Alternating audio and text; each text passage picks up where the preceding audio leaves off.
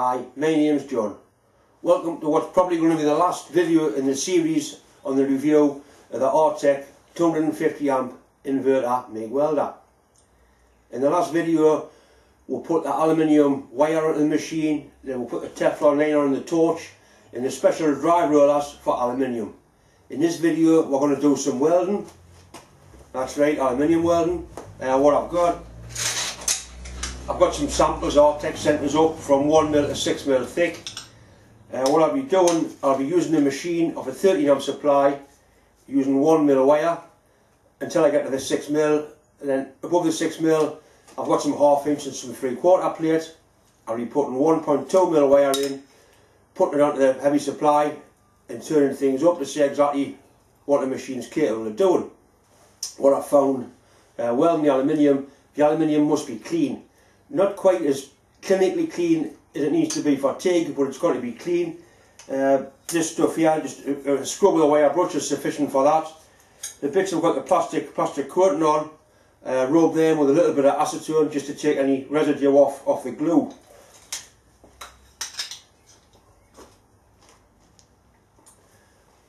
You also need pure argon. I've got the welder fastened to a bottle of pure argon off my TIG welder. So what I'll do, I'll try and get some shots of welding through a welding mask to show you exactly how it's welded. I'll show you the power settings I use for the different thicknesses of metal, just so if you do decide to have a good aluminium, you've got somewhere like a starting point. This is what settings for 1.5mm aluminium plate.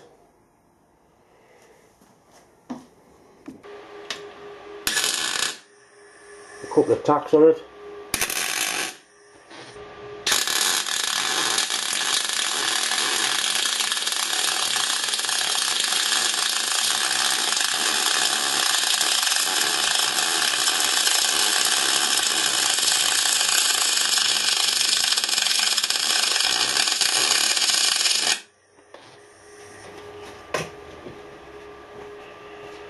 And that's not a bad result.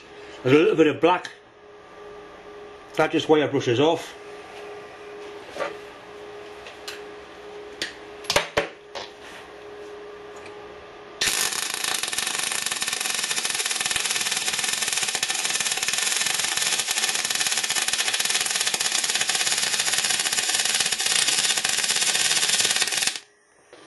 That's really burning in hot, that.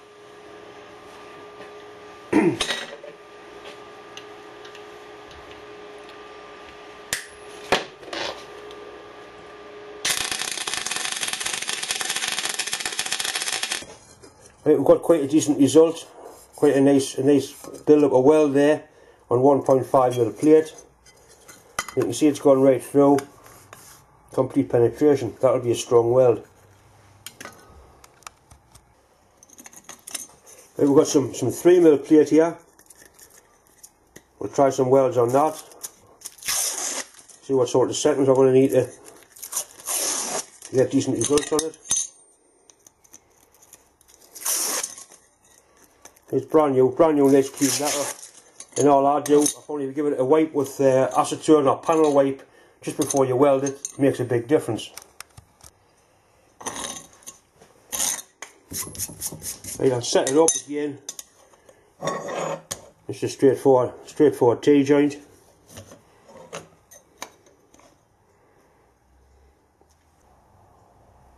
I've got some anti-spatter spray. We'll give it a try. Can't do any harm.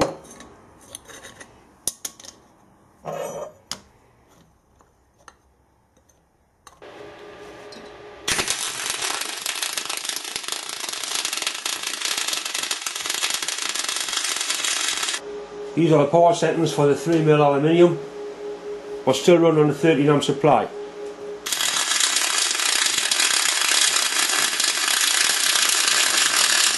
That's a decent weld. You can tell when you're welding it, it's getting a decent hold. It's penetrated right through as well.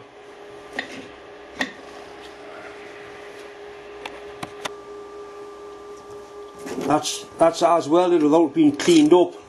The anti-spatter spray certainly made a big difference. You can see it's penetrating all the way through. Maybe you can see better there, it's actually penetrating through.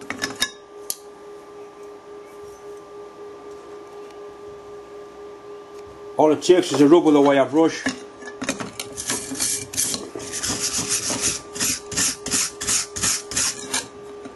That's quite a respectable weld. It's certainly 10 times quicker than TIG welding. This is 6mm plate this time. What I'll do a butt joint like that. I'll leave a small gap, weld that from one side and test it. And I'll set it up and do another T-joint. I'm going to weld it still on a 13 amp supply. This will probably be the limit of what it'll do on 13 amps. Then we'll put the heavy supply on.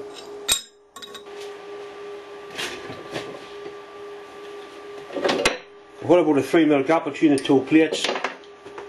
We'll weld it and see what.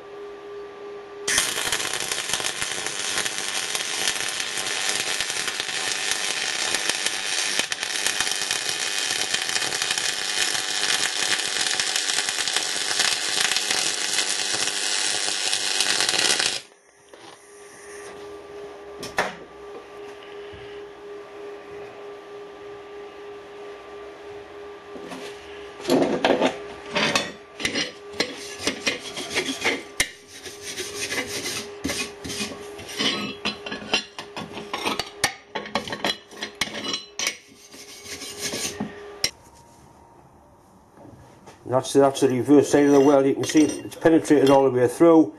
If you were to veer that out and weld this side again, it would make a really strong weld. But we'll just do a one-sided weld and we'll test it and see what sort of penetration we've actually achieved.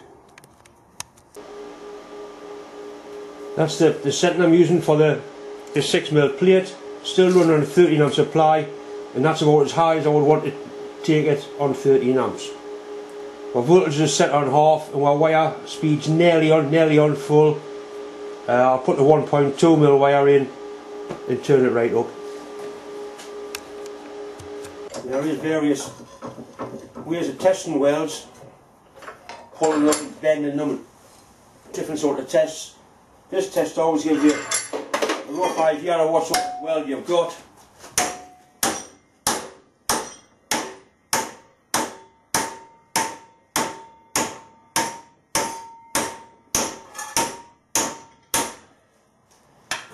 And I would safely say you've got quite a decent weld there.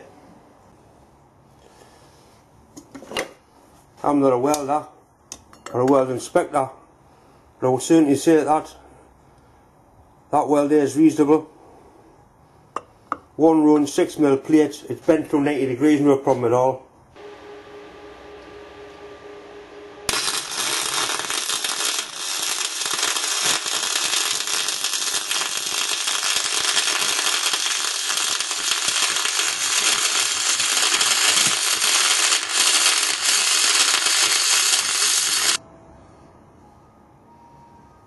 That's a T-joint we did on the 6mm plate.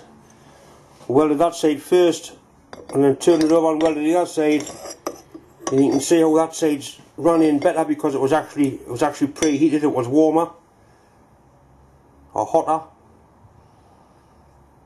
What I'll do, I'll cut that through on the bandsaw and see what sort of penetration we've achieved.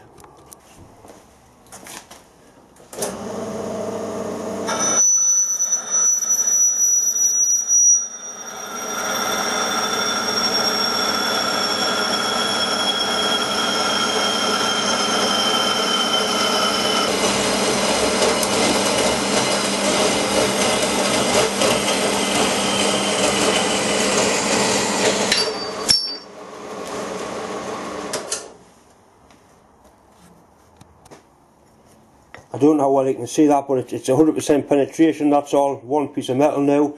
There's a little bit of undercut on this side of the weld. That's my fault. Like I say, I'm not a welder. That side's pretty good. We'll put it in the vise and give it a bend test.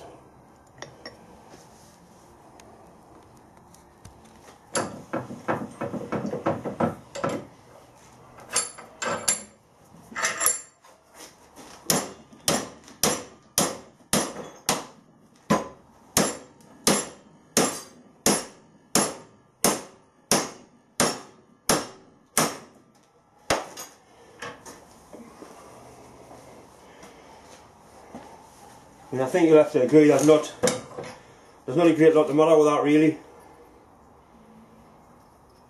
It's actually failed there, but the metal's failing next to the weld. The weld itself hasn't moved at all.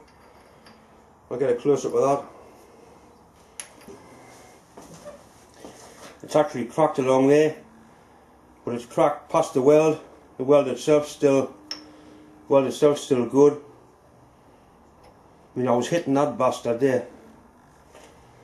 Just to show how much wire are actually putting into the weld on the 6mm plate. That's how fast the wire is actually coming out. That's 1mm wire. Right, what I'm going to do now, I'm going to take the machine off the 13 supply and put some 1.2mm wire in and weld some thicker plate.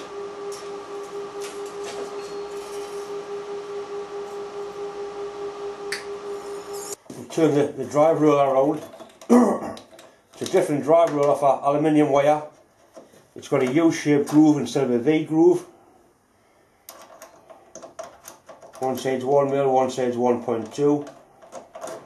What you must not do is use that 1.2mm roller with 1.2mm steel wire. The inverter's designed to max out on 1mm wire. If you put 1.2mm wire in, you'll damage the inverter.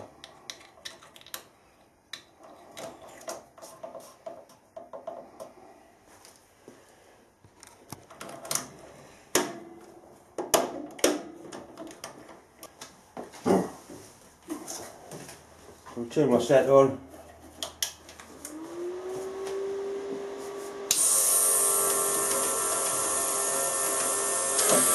Right, there it is. Ideally what we want the rollers to slip like that. If the wire jams, well, it doesn't jam, it actually melts onto the tip.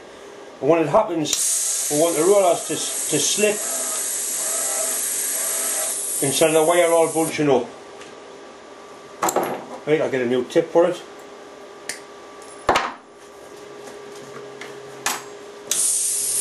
Right, this is the new tip. It's a 1.2mm tip for aluminium. It's got 1.2 with an ear rod on for aluminium. But actually, it's a bigger hole. It's a slacker fit than a tip would be for steel. Simply screws into there. Nip it in. What I found is when you've been welding for a few minutes, if you pull the shroud off, you'll find that tips come slack and tighten it up again. So I'll set up so the rollers will slip if the wire melts onto the end of the tip.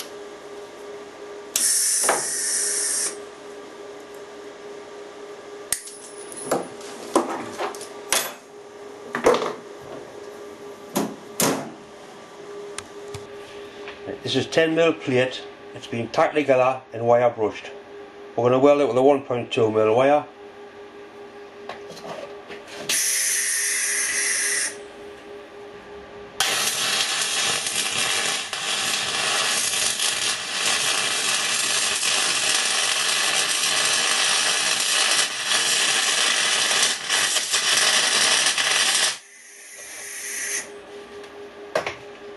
I'm going to turn the wire feed up just a little bit.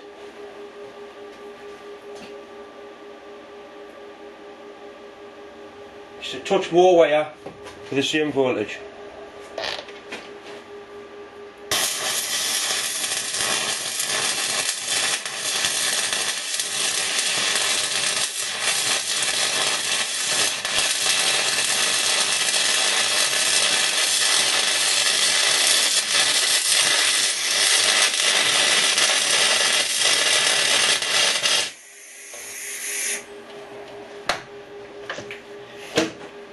As it was getting towards the end of the weld up here, it was starting to get a bit hot.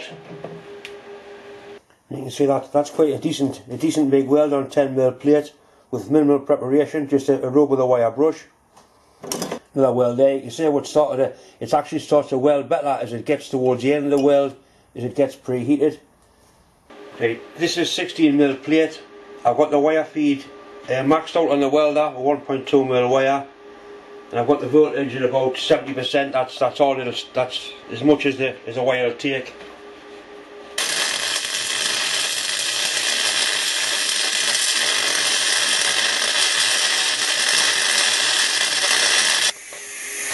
And that really is burning in there.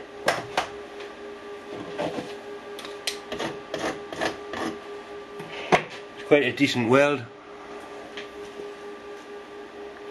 The weld's nice and clean.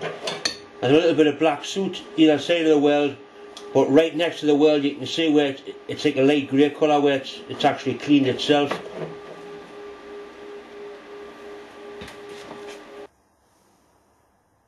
This is one thing I have found with welding aluminium with a MIG. You do need ventilation. That's horrible.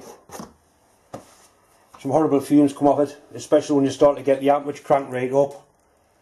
To summarise aluminium welding with a MIG, it's definitely possible. You've seen me weld aluminium, no problem at all. Lots of people have had problems with wire feed.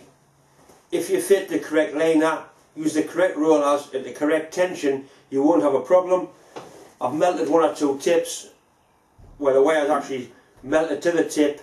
The rollers have just spun and the wire hasn't pushed through into what they call a bird's nest.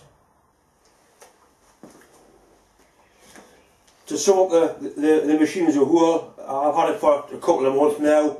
It's done everything I've wanted it to do. My friends had a lend of it. It's had a week's solid work on a production line, welding stainless steel, no problems at all. One thing I have done, I'll put a smaller torch on. Instead of using the 250 amp torch, I'll put a 150 amp torch on, which just suits the sort of welding I do. It will weld up to 6mm plate on a 13 amp supply. Then you need to go up your heavier supply to turn the welder right up to get its full 250 amps out. I've used it on MMA stick welding, as you've seen in previous videos. It's excellent on stick welding. All in all, I'm very happy with the machine. Thanks for watching, thanks for subscribing.